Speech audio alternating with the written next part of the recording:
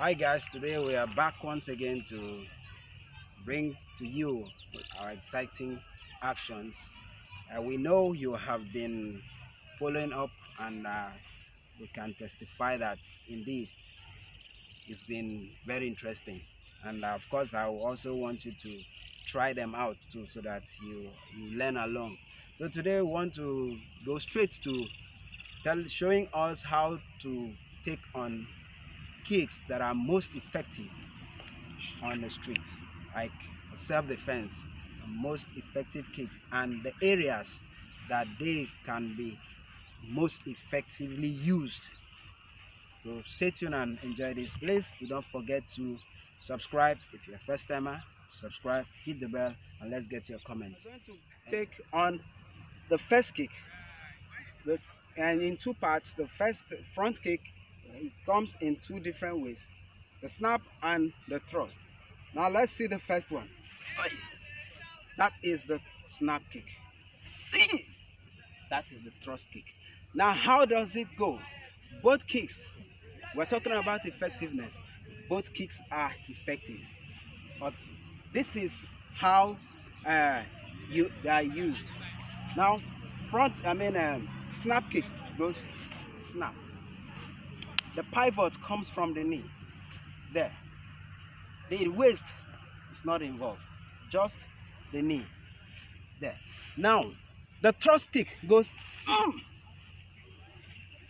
the waist goes in, and the body is thrust to the opposite direction, and the waist is thrust to the other direction alongside the kick. That is the thrust kick. Now, we are going to go further to get more explanation and clarification of how the kick works. Just bring a snap kick. Okay, now let me hold it. Now with this, I told us earlier that it comes from here. The force of the kick comes from the knee pivot. And in other way, or other words, you can just lift your leg and hang it here, and just from here, just take the kick. It's very effective.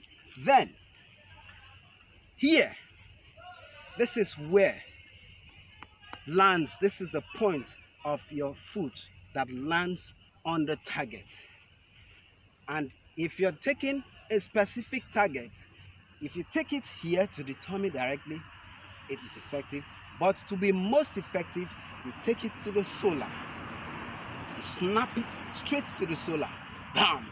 It is most effective here. That is the snap kick. Now, let's talk about the thrust kick. Same thing. Now, the slight difference in the thrust between the thrust and the snap is from bring the thrust kick, go. Ha! Now, as you can see, you saw the difference. The first kick that was snap, the body did not twist or tilt to the other side. The body was still straight here, while the kick goes forth. Now this one, the body goes the opposite direction, while the kick comes the other way, which means the waist now is involved. Now this is what happens. Now send the waist back a bit. No, send the waist back. Good. Now this is the kick. Now thrust in the waist now. That is what happens. So that is to show you what the waist does, the effects the waist carries. The waist will push, will bring in more effect, more strength, will enhance the kick more with the strength if the waist is involved. That's why it is called thrust kick, because the waist is thrusted in, while the other one just snap. Now, I take the kick. I'm going to be careful so I do not land it so badly on the target, otherwise it is very, very devastating. I thrust. That's a thrust kick. Now, that's a snap kick. I go. Now I take a thrust kick. That's the difference. But I'm careful. I restrict the heat on the target so that we'll avoid some devastating effects. Now, another way is to the jaw here. It goes like uppercut. Now take the kick up here. Go. That is it. Now the kick comes here. Bam! It is very, very, very devastating. Of course, you can take it in motion. Like an opponent is just stepping in. When I'm stepping in, you take the kick. Go. Bam! That's what happens. So you just come in and then you pick the kick. So please do not try this unless you are practicing, and you have to be very careful when you're practicing it, because that one shot there, you know what it means. Okay, we're going to see the second kick. Now, the second kick is called slap kick. It has different ways to take it, and the effect we're going to see, the way, the areas, the points that the effect will actually, or you can take it to any part, it will be effective, but we're talking about the most effective. Okay, now slap, take it, just change your leg, just take a slap kick here, just slap, go. All right, now that is a slap kick. Now take a slap kick here, go here to the thigh, good. That's a slap kick, but here it's called shocking. All right, now take a slap kick here, go, good. All right, now from what you've seen, those are slap kicks. Now let me tell you how it's going to be. That one is called slap. Of course, when you talk about slap, it's just slap. Slap might not really be that much devastating, but this very slap kick is devastating. Now take the slap kick with the cushion to here, go. No, not here. Here. Go. Good. Now, with this, we can see it's with the instep. Now take it with here, the shin. Go. Okay. Now let's work it out. If you are shocking, to be very effective, that will take somebody down, that kick will be with the shin, not with the instep, with the shin. Now you take it, bam. This is how you take a slap kick for shocking. Once it lands here, bam, it goes down. Okay, now let me take the shocking kick. Now change. Okay, stand there. Can you pick from there? That's what I wanted to change so that the camera can pick from it. Okay, now this is how you take the shocking kick with the shin. With the shin, it has to do with here. It will weaken the leg. Once that comes with that force, it's called slap kick, but it's also called shocking kick, because you're taking it with the shin. It shocks here, down, it goes down. Fine. With that same shin, you take, for effectiveness, more effectiveness, what we are talking about. Like you saw it when it took power, she slapped there. It is effective. But when it has to do with the shin now, it is most effective, because the shin now comes to the rib, and you're taking that kick straight to the rib. With the shin here, can easily break the rib. Another way, breaking the rib too with a slap kick can be effective also with what we call the cushion, the instep. Just like when you kick front kick with the in there, that same way you kick the slap kick. Take your hand off. I'll just show. I'll be very careful. Boom! That's how it goes there. It lands there. But if it goes with power, have to be very careful. Bam! It breaks the rib easily. So these are the areas where you can apply slap kick to make them most effective. Like we first of all said, that slap kick is effective, but to be most effective, you have to pick those areas.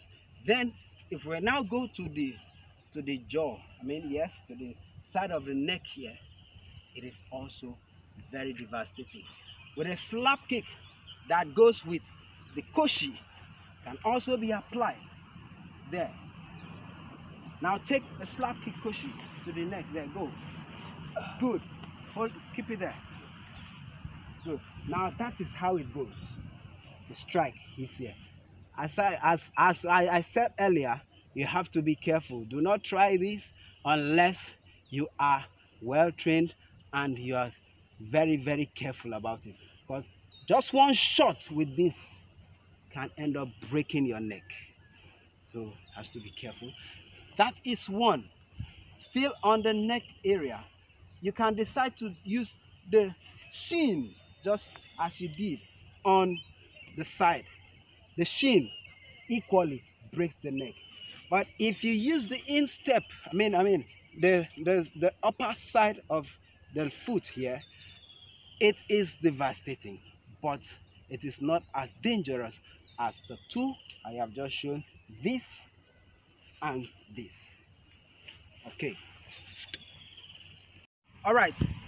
Now we have taken 1, 2 kicks, the front kick and the slap. So let us look at the number 3 kick, the third one, side kick. I know most of everybody have been hearing of side kick, but might not really know how it looks like.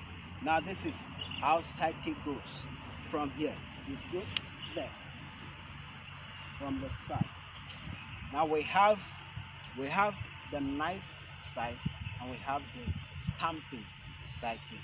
So if you're given the knife or you're given the stamping, both are all effective. But we are going to see the way they work.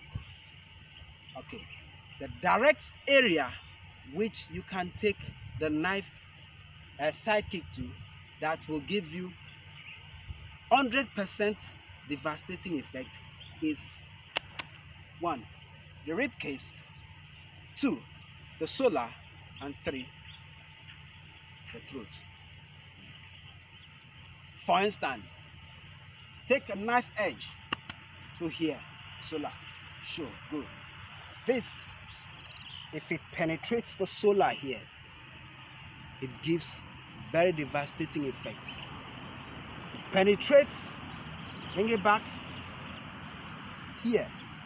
This one aligns with, of course, you know, the rib bones are single thread like bones that runs like this across.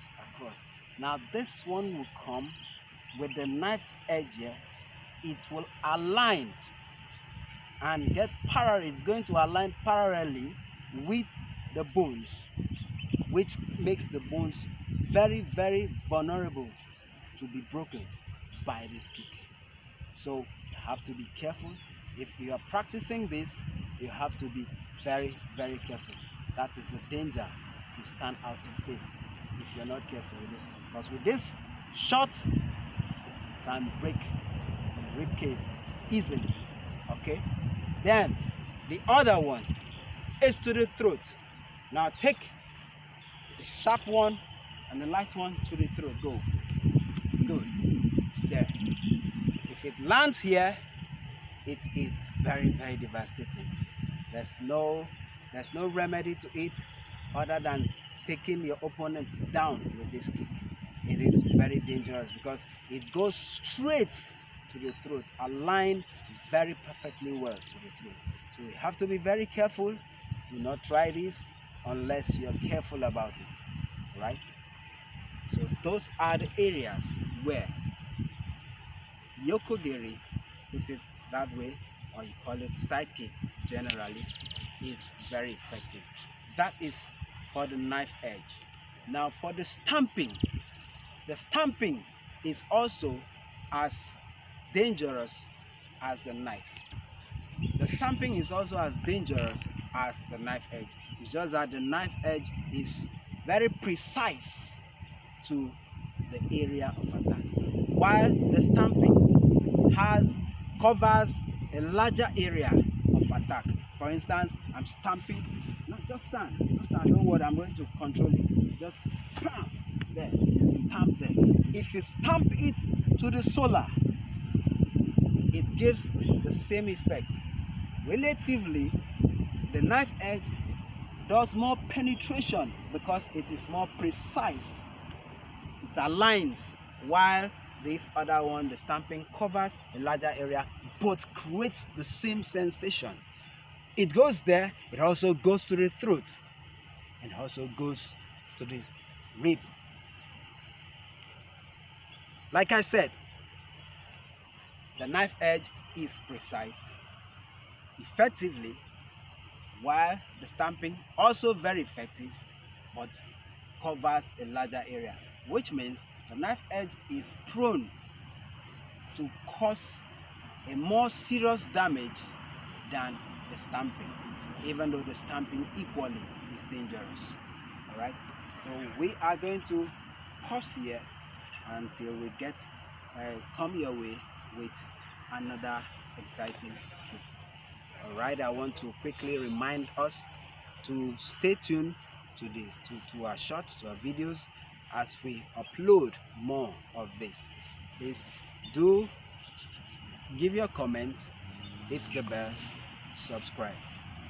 Thank you.